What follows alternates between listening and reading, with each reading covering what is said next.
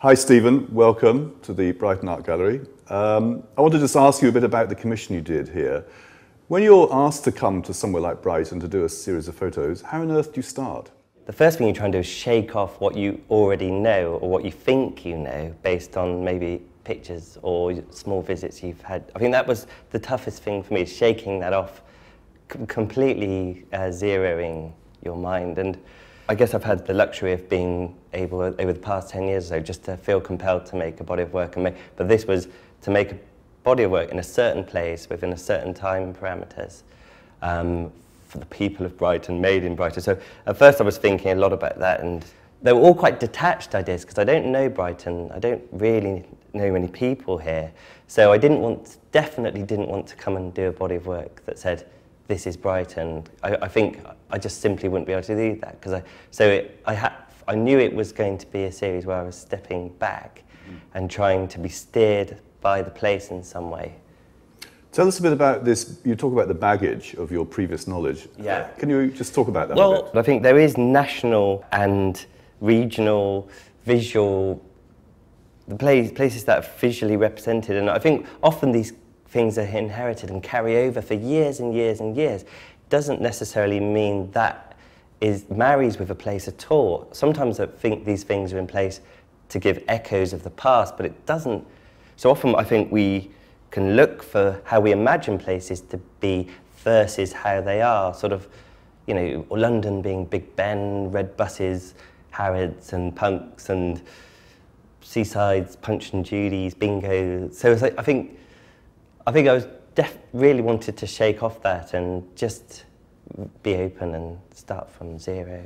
And can you explain, therefore, what you ended up doing? Just allowing the place to try and speak for itself, and really try and extract what a place feels like. And in the case of the Brighton series, I decided to kind of literally scoop up and collect particles, objects, pressed and dried plants, seed life, insects, and really try and invite Brighton in. So it's Brighton in Brighton. So it's Brighton within your camera? Yeah, and using the camera as a kind of, rather than a descriptive tool, I was almost looking at it as more of a hoover, just sucking up Brighton, literally trying to encapsulate Brighton within itself. So I see from the photos, you've literally taken things just from the beach or from all of Brighton? No, it's all of Brighton, and I've just been collecting all sorts of objects, often from the vicinity where I was making work, sometimes just collecting them, putting them in the camera that I felt would marry with what I was photographing. Because you even put in things like ants and small crabs, is that right? That's right, yeah, sort of creatures. And these are alive? Yeah, so whatever you're putting in the camera, in the case of insects or small animals, they're sort of walking across the film emulsion as the shutter opens and closes. With the objects sitting on the emulsion with a lensless process, you get this absolutely amazing clarity. So even sort of the hairs on an ant's leg, or then you can play with that and dial the lens itself out of focus. So in one image, the picture's pulling in so many different directions, because scale is completely out the window. Even one of the first things I did here was buy a fishing rod, and I was fishing and catching quite a lot of mackerel. There's a lot of mackerel here at the moment, and even they ended up in the camera. Could you actually get a mackerel, though? It's very bigger, much bigger than the camera. Could you put it in the camera? Well, what I did is barbecued it first, cut off the tail, put the bones in the camera. So there's these translucent mackerel bones. So I love the idea of sort of pulling the subject out of the seas. I know you've got the camera with you. Can you just show us so you can explain? And the film is running along here, isn't it? The film plane is here. So in order to have objects and things lying on top of the film emulsion, that's literally the way you have. So I've created this mirror device with this front-faced, really high-quality mirror. And in between frames, you'd sort of rock the camera and shake it quite hard if there's no living creatures in there. There was even one occasion where I had the camera back open, I was loading the camera, and a fly actually flew into the camera, which was probably one of the most exciting parts of the series. So it felt like the word had got around in the insect world.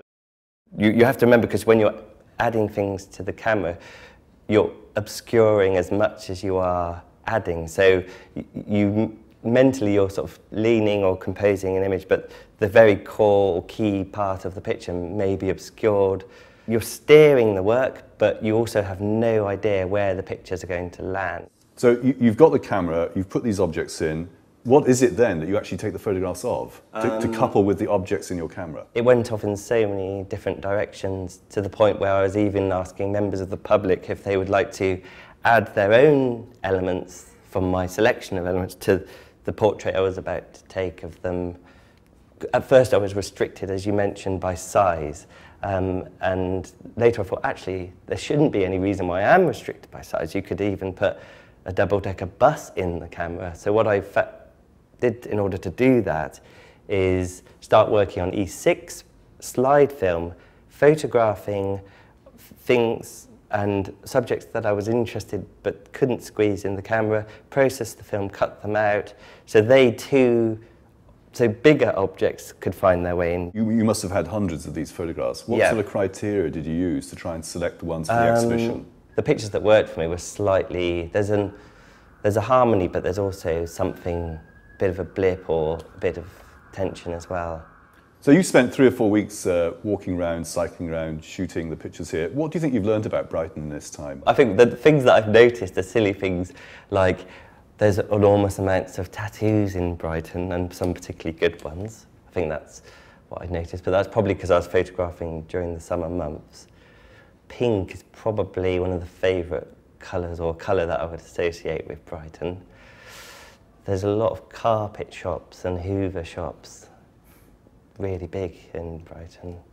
It's amazing how you realise how restricted you are with straight photographing, and once you start to open this tiny door, it can go in all sorts of directions. And the weird thing was, when working like this intensely for 5 or 6 weeks, then I went to make work with a normal camera back in London, and it was like when you go ice skating or wear roller skates for a day, and you suddenly take your skates off and start walking. It's strange how quickly you get to know that way of working. I enjoyed that very much. Well, we've enjoyed your work. Thank you very much, Stephen. Thank you.